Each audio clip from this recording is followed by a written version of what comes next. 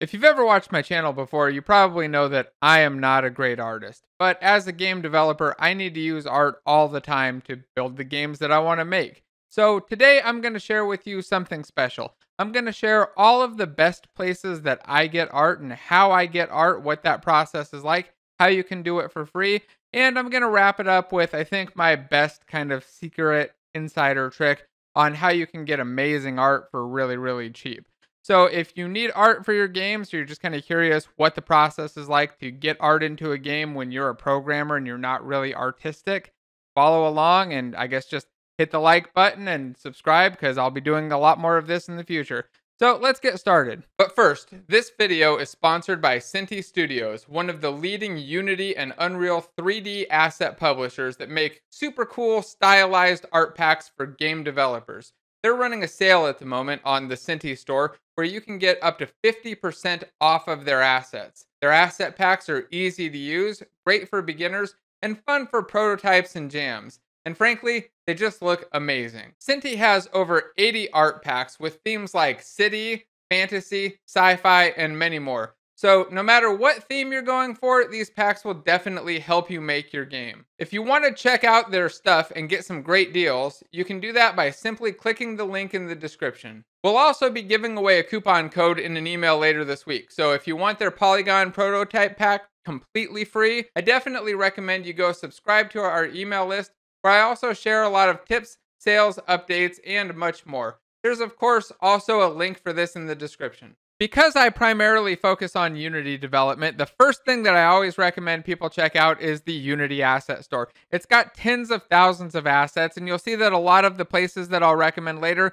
even put some of their assets onto the Unity Asset Store. It's a great way to discover new places for art, new artists, and to just find and get whatever it is that you need. There are tens of thousands of free assets and a lot of paid assets that are relatively cheap. They also have great bundles and sales. I always keep an eye on the asset store to see what's on sale that day, and especially around holidays, keep an eye out for what big giant discount I'm going to get with tons of great stuff for probably 20 or 30 bucks. So I think if you're a Unity developer, the asset store is kind of an obvious one. So let's move on to something that's a little bit less obvious. One of my favorite sites, and that's Opengameart.org. This site is the first place that I go when I want some 2D art. If I'm building a UI or something else, I'll first check on Opengameart to see what's available there, maybe use it as inspiration or just drop it right into my games. They also have a lot of great sound effects and music files on top of a full library of 3D things. Now, all of the stuff on the site is free and available for you to grab and download and use right away. If you're going to use it in a commercial project, just go over the FAQ and check the license requirements. You may have to put in an attribution somewhere. But if you need 2D art or you need sound effects or music, this is definitely the first place I would recommend you check out. Now, on the topic of open game art and 2D art, I feel like I would be doing a disservice if I didn't mention my favorite open game art author, which is this Kenny NL. If you go check out kenny.nl, you can see he's got all of the same art that he has on Opengameart and some more stuff available for free. And then there's a donation option too. I'd recommend if you use all this stuff, you love it, probably donate.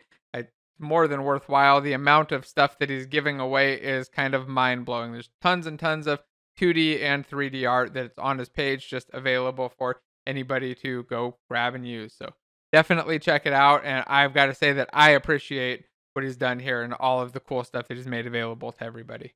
So far, I've talked a lot about art, but what about when you have a character and you need some animation for him? Well, you've really got two options. The first is that you can jump onto the Unity Asset Store and grab some of the retargetable animation packs. I do that all of the time. But the second option, and the one that is really my favorite, is to use Mixamo.com. It's a site that I believe used to be independent and then was eventually bought by Adobe and turned free. A bunch of animations that used to cost $15 a piece are now free and easy for you to slap onto any of your characters.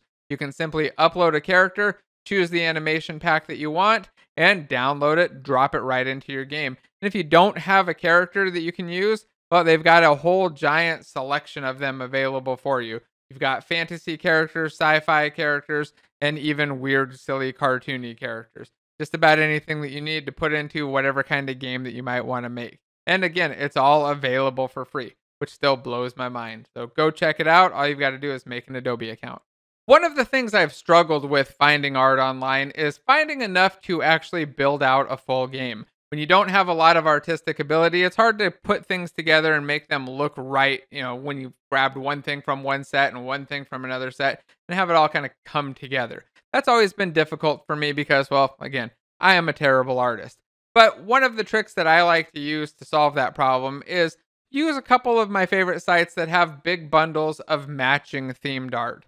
The first of those is the Cinti store. If you like low polygon stuff, they've got amazing sets of low poly assets that kind of match just about any game theme that you want. And they come at a pretty amazing value. A lot of them give you hundreds of assets for around 50 bucks, enough to build out a full game of whatever that theme is. The other site I like to use for full packs of themed assets is bitgem3d.com. It's a site I've been using for probably 5 years now, and I've got almost everything on this site downloaded at some point in time.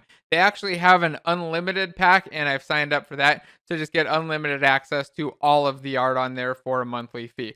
Something I would definitely recommend checking out, or at least go grab some of their free stuff. They've got a lot of really cool things, and they usually have some really cool sales too. Now, this next one I want to share with you isn't available all the time, but when it pops up, it's an amazing deal. And that's the Humble Bundle Game Art Bundle. Sometimes this pops up with, 10 or 20 different art packages in it for as low as 20 bucks. I highly recommend that you keep an eye out for it, or just sign up for the Humble Bundle newsletter, and eventually you'll see an email about it and click on it. It is kind of hard to resist buying a bunch of games though, so watch out. All right, now let's get into the more advanced stuff. What if the art that you want doesn't exist, or you can't find the right thing, or you just need a couple new assets that kind of match along with a theme? Well, let's go over a couple of options that are available there. The first one that I like to use is Fiverr. Fiverr is a site named after $5 bills where you can go on and find artists or creative people to do things for as low as $5, but don't expect the art that you get to always cost $5. In fact, don't expect it to ever cost $5. There's still a $2 service charge. It's going to be at least $7. But realistically, you're probably going to be paying somewhere between $15 and $50 per art asset on Fiverr. If you find an artist that does things that you like on there, you're going to want to find their probably middle range package and check out with them. I always recommend, though, that before you hire an artist on Fiverr, you send them a message, let them know exactly what it is that you want. Make sure that they're interested in doing that they think that they can do it, and just see if you can get a quote from them. A lot of the time, they'll just give you a direct quote for a price that they think is fair for that asset. Sometimes it'll be lower than the price that they have listed for like their most professional package. So definitely check out Fiverr. It's a great place to find things. You will find that sometimes you just get back a terrible piece of art, or you get nothing back. But most of the time, you'll get back something somewhat usable. And what I like to do is find 2 or 3 different artists on there and hire them all for the same job, and then start rehiring the same artist again. Now, that same trick applies to the second site that I want to recommend for this, and that's Upwork. On Upwork, it's a little bit more complicated and a little bit for bigger projects. If you have something that you want to make that you're not able to find on Fiverr, or maybe it's more than just one asset, you've got a whole bunch of assets that you want to make, maybe a month's worth of assets, Upwork is a great place for that. You can find short-term contracts as small as a single art asset, and that's usually what I'll do is I'll go on to Upwork, put in a job for building a single art asset, explain exactly what I want with a couple pictures of concepts, and then get bids in from artists who are interested in doing the project. So the way it'll work is they'll see the job that I've got up there. Hey, I need to go make this rocket launcher that's sci-fi themed or whatever. And then they'll say, hey, I'm interested in doing that job. I'll do it for this price. Here's some of my reference art so you can see what my things look like. And if it looks like something that's going to work, then we'll just move forward with it through Upwork. And it makes it really simple to handle the entire process. I don't really have to do much other than check out through Upwork and make the payment. They deal with all of the other stuff on the back end of actually hiring people, especially hiring people that may not even be in the same country as you. So if you're interested in outsourcing, I highly recommend Fiverr and Upwork as just great places to look and find great artists. It's easy to evaluate an artist's work just by looking at it, a lot easier than it is for a programmer. And it's easy to find people who can make you great things that you'll actually like at a reasonable price if you just put in a little bit of work there. All right, now I want to let you in on the secret. The way that I've found to get really good art for really, really cheap that really matches with my other existing art. So, say you've bought some art on the asset store. Maybe you grabbed a couple characters and there's just not enough that kind of matches with that theme to go along and finish out your game. Or maybe one of the instances I had was we had a goblin character that was a knight, and then we had another one, I believe, that was a wizard, and we really wanted an archer and a rogue. So we grabbed these two assets off the asset store, and we were like, hey, what are we going to do to find some art that looks very similar to this and matches up with it? We could probably hire somebody to kind of copy it and do something similar. And then the idea appeared. Why not reach out to the asset store artist? So thought, okay, we'll email the asset store artist, say, hey, are you interested in making a couple more characters that match this theme and giving it to us to put into our character, and then maybe releasing them onto the asset store shortly after, because it doesn't matter too much to us if you reuse these assets somewhere else, and we're already using asset store assets. So is that something you'd be interested in? And of course, the only reason I'm sharing this is that the answer every time I've done that has been yes. The artists are definitely interested in that. You got to remember that the asset store artists aren't all making a lot of money. Some of them are making a ton of money, but a lot of them aren't all making a lot of money. They've only got a couple assets out there, and they're maybe like looking for something to push and motivate them to make a bunch more. And if you're willing to pay them for the creation of the asset, so they have no downside to making it and then making it available for sale later on through the store to continually make money, it's a whole lot easier to, I guess, just make that purchase and make that deal with that artist. They also are more inclined because you're matching along with a theme that they've already got. So you're kind of, it's something that they know how to do and they may have already thought about wanting to do. Now, these will probably cost a little bit more than the assets on Fiverr or Upwork would, but here you're going with an artist that you've already seen their stuff and getting things that match. Now, just ask them for a quote, ask them for a price on it and see what they say. It could be amazingly low and you'll just kind of be blown away and want to jump on it. So definitely check out other artists that are on the asset store and contact them if you like their stuff, but don't do it if you're not willing to actually pay for their stuff. Expect that these things are going to cost, again, more than you would pay on Upwork or Fiverr for the same kind of thing. All right, so what about when you've got the art and you're pulling it into the game and you're running into some problems? Maybe the characters aren't looking right, they look a little bit strange, there's something wrong with the texture, they're not animating right. When you try to pop an animation onto them, they look all funny and weird. What do you do then, or what do I do then? Well, I've got a trick that I think everybody should follow, but it's not the easiest one to do. And that trick is to know an expert in just about everything art related. Now, that might sound crazy. It might sound like, okay, shut up. Like, I'm just going to skip. That's not useful advice, right? But it really is the way that I would recommend it. And I want to explain how that happened, right? I only know experts in these different things because I happened to work with them and talk to them in the past. So I've got an artist friend who is great at 2D stuff. If I run into things with 2D or I want to have some feedback on concept art, I send it to him and I say, hey, no, what's wrong with this? What would make this better? Or what do you think of this? Just depending on the situation. Or sometimes I might ask him to just sketch something up for me. Like, hey, I need this concept. Could you please sketch this up for me?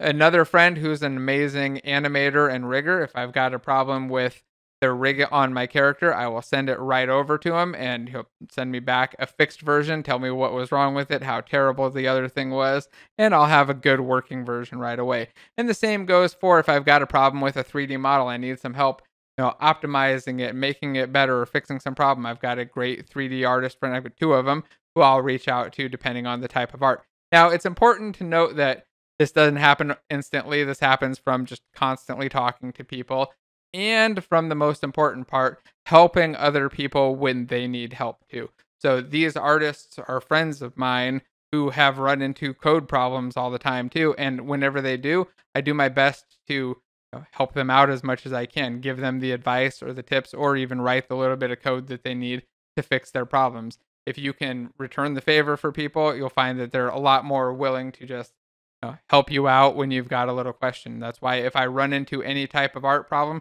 I don't really worry too much because I know I've got at least a couple people that I can reach out to and have them help me or fix it or give me somebody who can fix it if they can't. But most of the time, the stuff that I need to get done is stuff that a friend can just knock out. Again, you want to make sure that you only give this or request these things from people who actually know this stuff and it's easy for them. Imagine you're a C# programmer and somebody comes at you with, "Hey, here's this big Python script. I really don't know how to do it. Can you figure this out and fix it for me?" You don't know Python and you've got to go learn that. That's a big, giant, tedious task, right? Same goes for artists. If you give them something that they're not really an expert in and it's not the thing that they specialize in and ask for help, they might say yes, but you're suddenly putting a big burden on them. So don't do that. Give them the tasks that are easy for them, or ask them for the favors that are easy for them so that you're not making it harder on everybody. And you'll find that you get really good results. And that's really what I guess, recommend and like to do when I run into those problems. If that doesn't work and I can't find anything from anybody there, the alternative is, of course, to just jump into a Discord chat or a user group or something similar. I like to have like a regular meetup or user group that I can attend where I could go ask questions like that. So I'd recommend something like that as well. Just start asking for help and meeting other people, and of course, returning the favor as well, because the same thing happens in Discord channels and everywhere else. The people who are helpful and helping other people are much more likely to get responses and get help when they run into problems, and get probably a lot of really useful help and make great connections. So I highly recommend all of that. And again, these are a lot of really cool sites that I love to use for finding art. There are a couple others that I use, but this is really the primary list and what I would recommend. So if you need game art, check all of these out. But if you have a suggestion for something that I missed, some really cool game art site that has some either good deals or just really cool art or free stuff that kind of applies to everybody, drop it down below and just share with everyone. I'm sure there are a lot of them out there that I don't know about, and everybody else would love to know. Also, don't forget to check out Cinti Studios. Get up to 50% off their assets by simply clicking the link in the description below. Also, special thanks to everybody on Patreon and all my subscribers. Don't forget to hit that thumbs up button and subscribe button if you haven't already. And I'll see you next time. Bye.